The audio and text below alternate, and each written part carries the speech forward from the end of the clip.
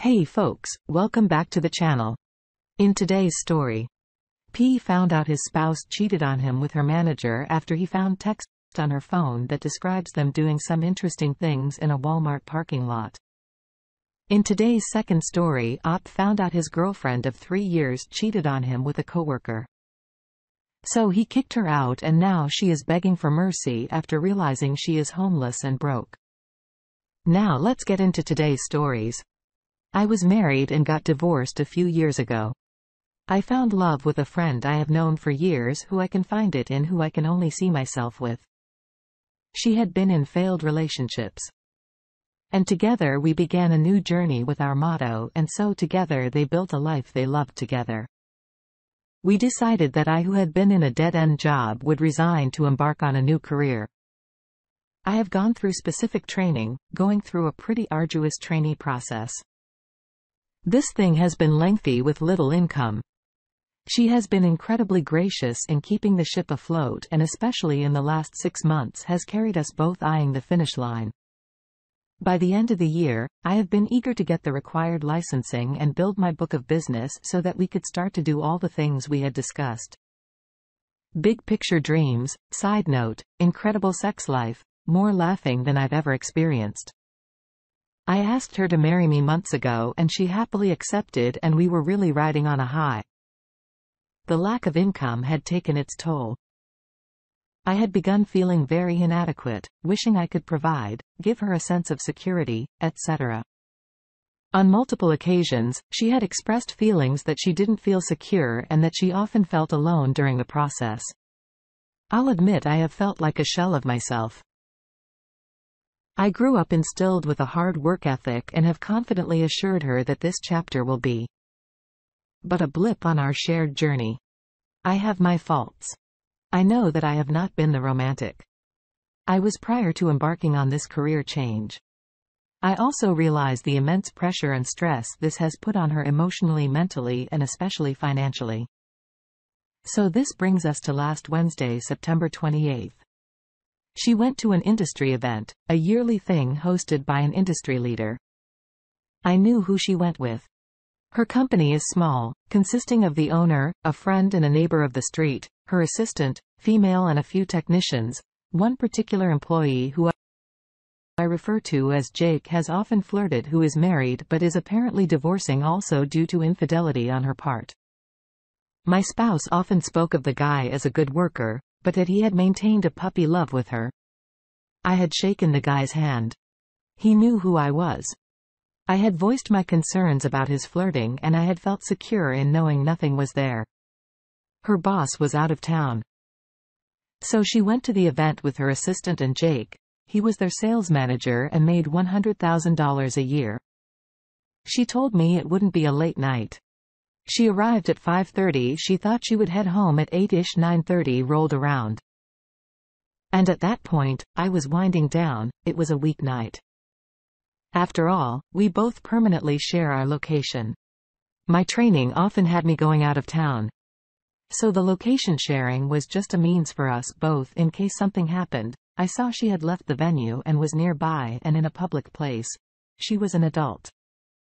I didn't need to know everything, but I sent a text just to see how is it going up there. She replied, it's a great night and that she would be home soon. She came home and she was on cloud 9, saying the night with the vendors went well, and she was proud of how she represented her company. We went to bed with no issues. The next day though, I noticed a marked difference in her, especially when she arrived back home from work. There was tension. I asked, is everything okay? She replied yes, but I could tell she was lying. Friday. I had the day off because we were heading out of town to attend an engagement party for us thrown by a family member of hers. Members of my family were coming down. I got a text afterward that she was running to pick up an order from Walmart for items for the party. My mind at that point had been racing starting when she arrived home from that event. In an instance outside of my character, I opened her new MacBook and immediately went to her messages. That's when I saw it. She had met up with Jake. There was clearly something going on. I went back and continued reading further back for weeks. It was their flirting escalating in nature. My hands were shaking. There were texts after their meet-up in the Walmart parking lot discussing a kiss and her enjoying the feeling of being in his arms. I knew she was on her way home. I was shaking. I purposefully left the MacBook open while it was in my home office. It was there. I was outside composing myself when my watch notified me of her arrival through a Ring camera in her driveway. I waited a minute. She was in the house upon entering. It was clear. She had walked through the front office and had discovered my discovery. She was cold without asking. She said, "Yes, it's real. It's happening." The next 30 to 45 minutes were a blur. I was shattered. She was stoic. She brought up the last 6 months and that it was merely a crush, but there were feelings discussed. She said that it was nothing, but I know what I saw. She was defensive, though to her credit, I invaded her MacBook on my hunch. She said she was going to talk to me that evening. It was the night prior to our engagement party where both families would be in attendance. She was my person. I immediately made the decision that I chose her and she replied with the same. We even had our party. We even had sex over the weekend. We had small discussions, and she was even vocally regretful. Monday rolled around and we were back to reality. She was back at work. She stated that she needed to keep the status quo because they were a small company and the guy's efforts were needed at that stage in the company's existence. Since Friday's revelation, there were only 3 people that knew this is already so long. It's late Thursday and I am broken. I have tried to maintain my cool. She says she loves me. She wants me, that I am her person. She's also very quick to want to move on. I feel like I am approaching a breaking point. Please open your eyes. Do you really believe this woman? If you really need to fix this, the first and foremost thing for her to do will be to quit her job and go no contact with her AP. This is the minimum that she must do. She has to convince you that she is going to fix what she is destroying through her actions and not through her words. You screwed up by not canceling the engagement party. What makes you think? She's just not biding her time to shuffle you out of her life and replace you with him. That's where this is headed. Her behavior post-discovery shows that she's not even pretending to be guilty. She's a cake eater at best. So of course she wants to continue on like it never happened. She's not prepared to take the flack for breaking up with you. Do yourself a favor and cut her loose. Send her off to be with Jake. They deserve each other. You deserve much, much better. Now, let's get into today's second story. So my ex-girlfriend of 3 years recently cheated on me with her coworker. When I first met her, she had nothing, no job, barely any money and no car. She was living with her mother until she got kicked out.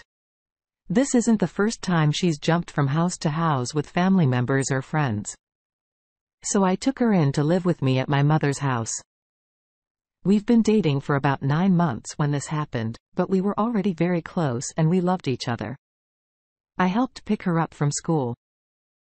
I gave her a place to stay when she had no job or money. I fought every day at my job to get her to work at my job. And she eventually got hired. I helped teach her how to drive and was there when she got her license. I was there to bring her to her graduation when she really had no one. Eventually, when she was getting financially stable, she wanted to get a car and I was the one who helped her. It wasn't the best car, but it got her from point A to point B. During our 3 years together, we obviously had arguments, but that's normal. She also was very bipolar and didn't use many manners with people. So sometimes I thought to myself that she was kind of different from me during the relationship.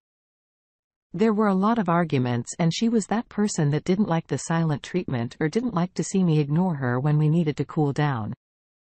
She would keep poking me and provoking me to keep arguing with her and then get really emotional to the point where she threatened to kill herself. If I left her, I will admit there was a time I gave her a 1-inch punch to the arm because I was dealing with a spine injury and she took my phone away from me. When I didn't want to argue, I just wanted to look at TikToks. She grabbed me and even dug her nails into my skin. so I would let go of my phone.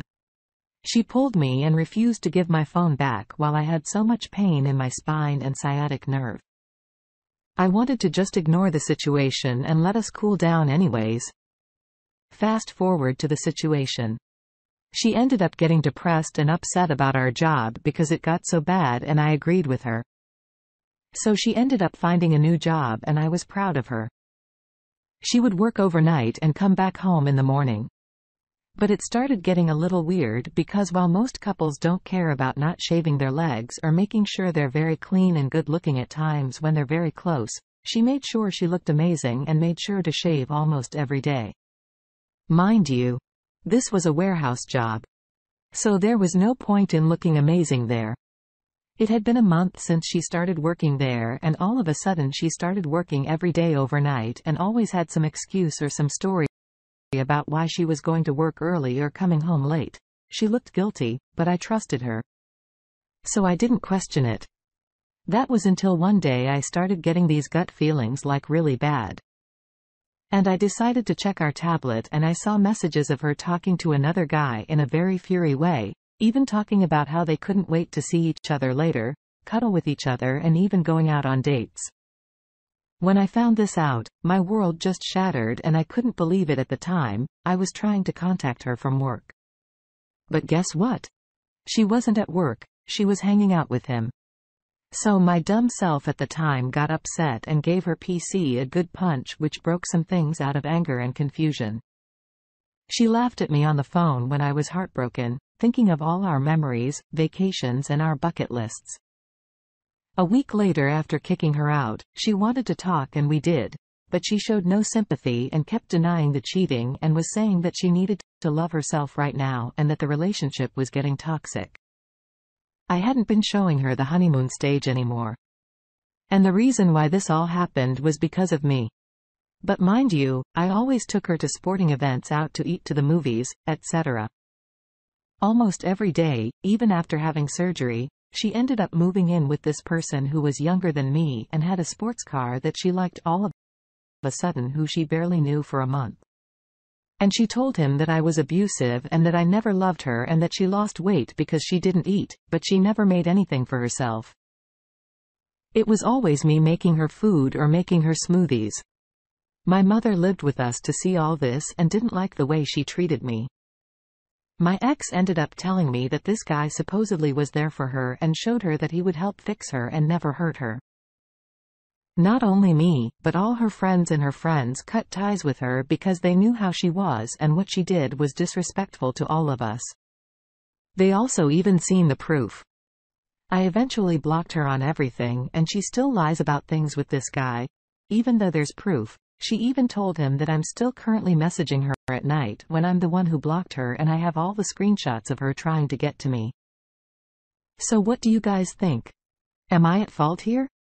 You white knighted her. This was an unhealthy relationship dynamic that was destined to fail. That doesn't mean you deserve to be cheated on, but it guaranteed the relationship was never as healthy as you perceive it. It creates a relationship imbalance. You can't save someone. She used you to get herself back on her feet and for refuge. Then monkey branched to someone she thought would be better. I know it hurts, but just let her continue being toxic. She'll blow up this current relationship she's in and then probably start to spiral. You don't know it now, but you just pulled a huge leech off your back. Focus on surrounding yourself with great people that make you feel good about yourself. Thanks for taking the time to listen to today's story. Please subscribe if you haven't already. If there is a story you would like to share with me about your own situation or someone else